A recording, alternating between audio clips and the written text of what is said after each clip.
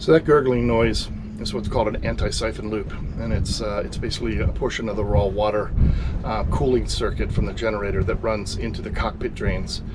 The engine does the same thing, and Oyster set it up this way so that it's obviously an anti-siphon, which is what it's called, so the water doesn't siphon back into the engine, but it also allows you to hear whether the raw water pump is working properly by that gurgling noise. So when you stop hearing that, you know something's wrong. However, that said, we'll move on to the problems we've had with the generator. But this season has been rough as far as this generator has gone. It really hasn't worked at all until very late in the season. And I don't want to jump on Fischer Panda too hard about it, because it really comes down to third-party parts for the system. I mean, for example, you know, the engine itself is a Kubota 2-cylinder small diesel engine. You know, you've got various electronic parts, solenoids, relays, raw water pump from Johnson, a bunch of different manufacturers involved here. So I don't think it's really any one particular company that's at fault here. And as far as generators go, this generator is about as compact as you can get, and I don't think we have room in our engine room for anything bigger. And that's really is kind of the selling feature of the brand, is for a 6 kVA generator to take up such a small amount of room is a real thing. I can't imagine something else. And also, these are exceedingly expensive to replace. I mean, this thing to replace, it's well north of $10,000, and that doesn't include any of the labor of installing it. So anyway, what we were having was multiple problems occurring at the same time, and we go through that here in this episode to kind of show you how we diagnosed it. But I have to say, in the beginning, it was just a matter of kind of there's a limited number of things that can go wrong, and we just kind of started replacing them. But the main thing was we weren't getting fuel, and that was an early test that we realized that we weren't getting fuel. But once we fixed that problem, it turned out that wasn't all there was. There was other things that needed to be fixed. So let's go take a look at all that.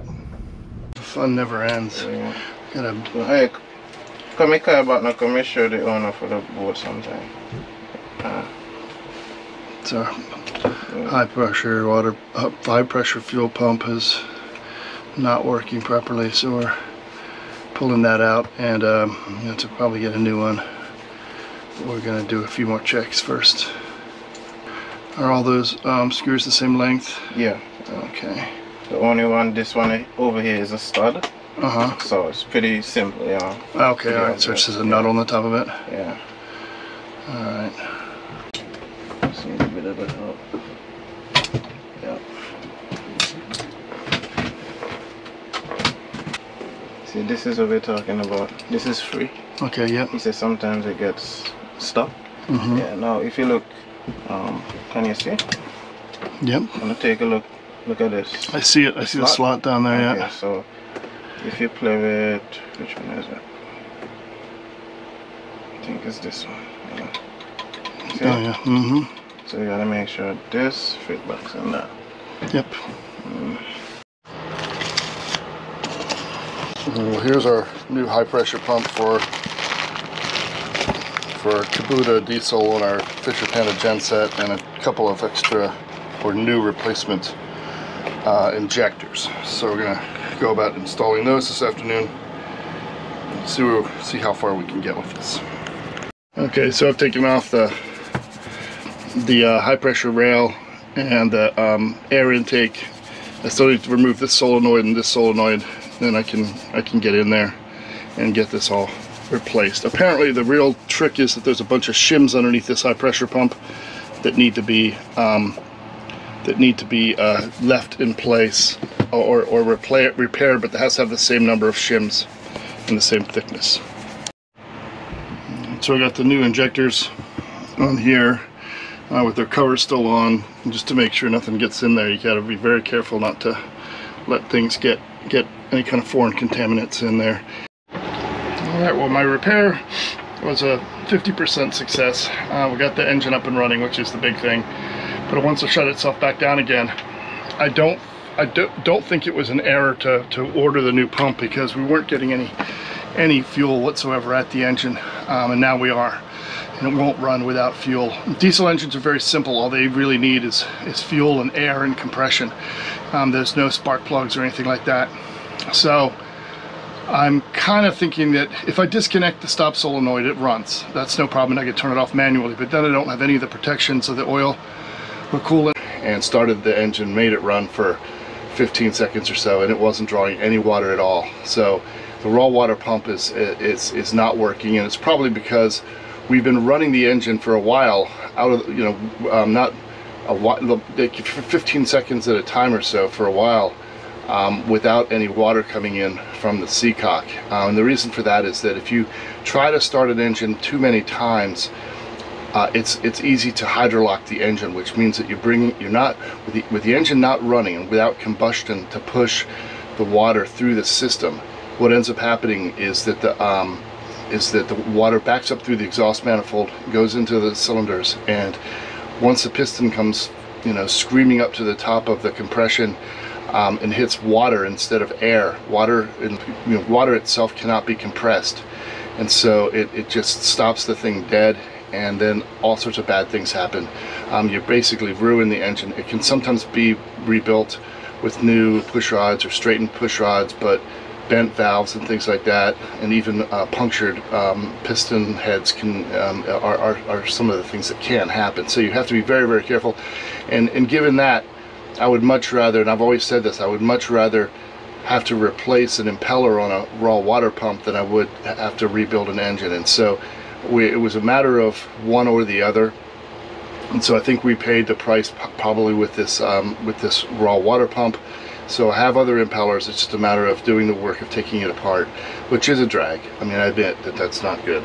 I think what I'm going to do is take the plate off first here and just take a look inside. It's a brand new pump from last year, and we've had problems with it already. The seal went bad last year, and dripped water down. And one of the things I did last week was I filled this whole area in with West Systems G-Flex epoxy, because it's just been eroding the aluminum, and eventually it'll erode through it, and then once that happens, water and everything will come out of the stator, because this is the cooling circuit for the stator. And so I did that. I also put this piece of zip tie on there so that any water that does drip down, I want it to kind of, through capillary action, kind of drip down here instead. I might want to put another one over here later at some point, but it is dry. It's not dripping right now. So, but when the seal goes bad, it comes down the body, down this elbow, and boom, right down onto here. So we're I'm gonna tackle that project first. Well, that impeller does not look bad at all. That's exactly how it should look. I like this new pump design with the O-ring. A lot better than the previous one.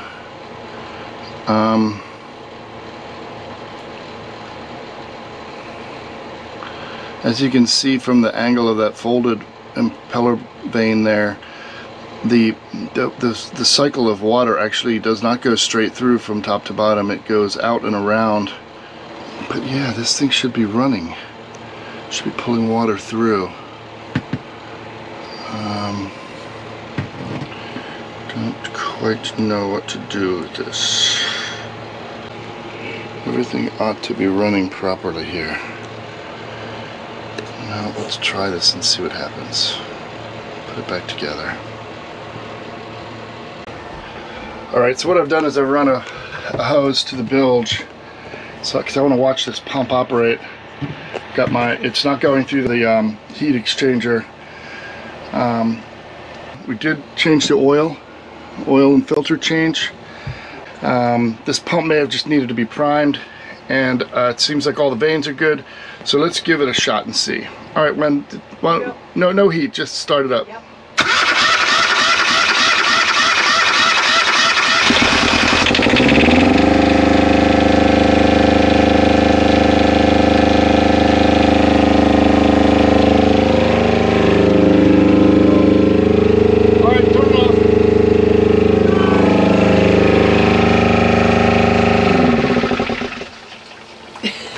Well, I had to manually turn it off because the stop button's not working, and I have no idea what's going on with this thing as far as that goes.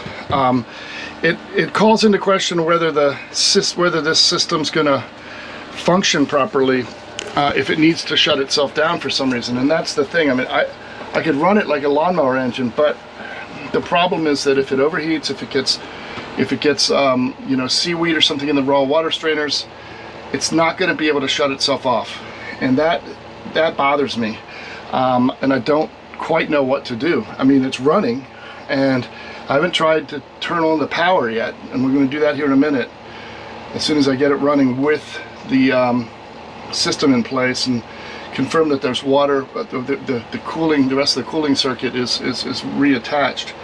I'll give it a try and see how things are looking. It looks like raw water is going through the system. I can see it bubbling up on the side of the boat. That's working properly. The only thing is this solenoid here just wants to keep shutting it down, and that's what's bothering me about why it wants to shut itself down on its own. I'm wondering if it's seeing something that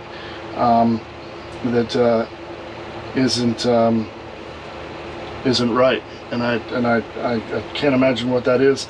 I went through, I checked all three of the relays yesterday. They all seem to be fine. I interchanged a new relay for each, and made no change to anything. Everything was working same as before, but I just don't know what to do. I mean, it's due for a replacement next year, but I certainly don't want to abuse it, especially not when it's working. Otherwise, I feel as though there's just one thing missing someplace. Tell me. I don't know, I'm just stabbing in the dark now, but I'm looking at trying to see if I can get the exhaust temperature switch back, way back on the exhaust elbow, mixing elbow. I disconnected it. Is the last thing I haven't really played with. So I'm gonna try it and see what happens. It should be a normally open, normally closed type switch. Am I beautiful? Okay, good to know. So yesterday we had a guy come aboard the boat who is a professional generator repairman, an electrician and mechanic. And this was a fortuitous situation. One of the things that you come across when you're sailing is this, you just kind of come across people whenever you seem to need help the most, somebody appears. And here in this situation, Wendy has a friend who lives on the island. He's a guy who used to teach with her at Longshore Sailing School in Westport, Connecticut, growing up, and they rode their bikes to the sailing school every day. So there was some great conversation around that, but it turns out that he knew a guy who's a professional generator repair guy. So some calls were made, and the next thing you know, he shows up, Tom shows up, and together we really dug into this generator and started looking and testing it, all the various circuits. And what we found eventually was, once we chased this down to what's called the stop relay or shut off relay, is this section of this printed circuit board is just flaking off and missing. And we believe that that's probably the reason why we're getting such odd behavior from the stop solenoid, which this relay controls. It's the circuitry on the engine side of the Fischer Panda generator system is not particularly complicated. It's basically just a protection system that will shut the engine down should temperatures go outside of the ranges for oil pressure. So that was confusing, but I think that this board is the most likely candidate at this point, especially since it controls the stop function of the engine. So we're going to order a new one of those.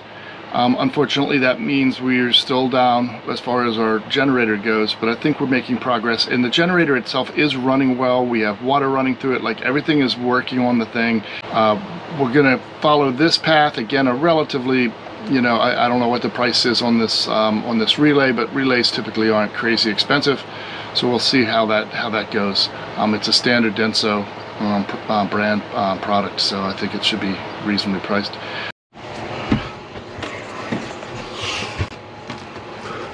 Okay, well I've installed this new relay. See if I can see it. Where is it? Right there. And we're gonna try it and see what happens here. Let's see. All right, go ahead.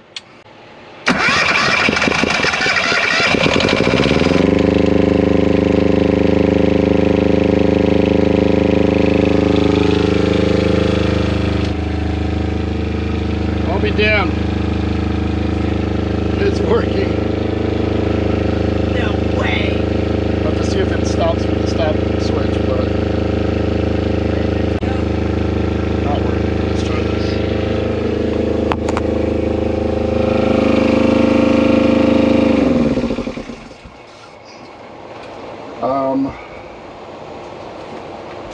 Okay, let's try starting it again. I moved the solenoid to the other pin, to the other spade connector. So let's see if this helps, if this works. All right, let's try it now. Starting.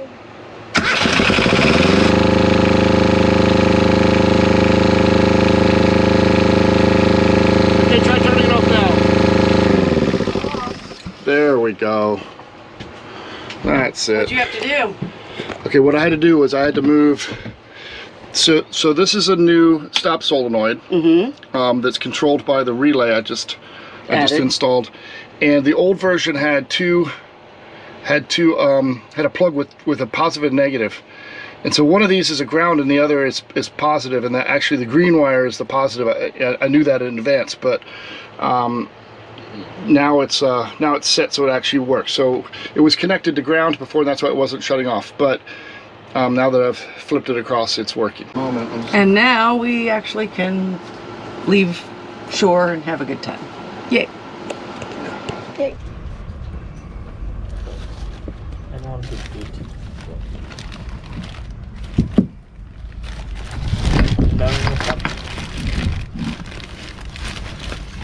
That's the next level.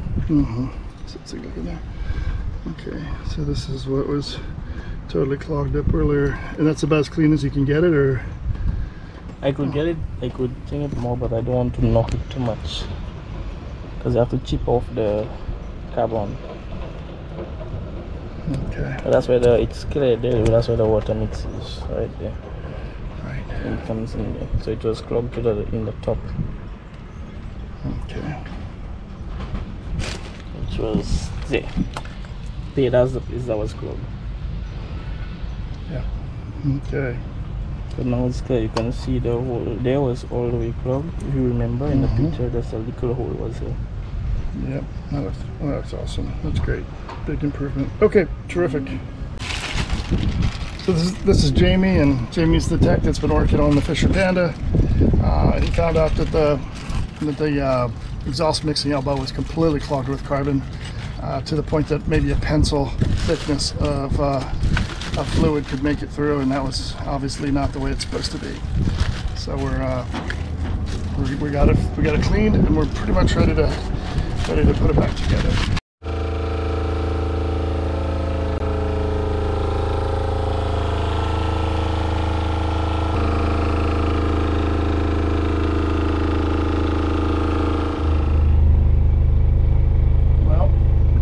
First usable power out of our generator this whole season.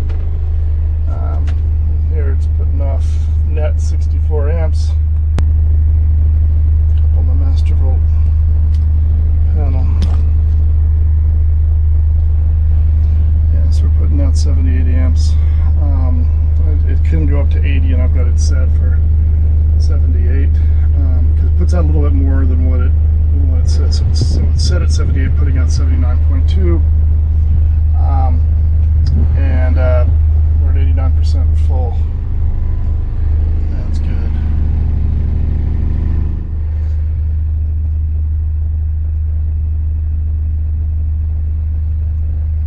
Degrees on the battery temp. Okay, let's just start it. Start it? Yep.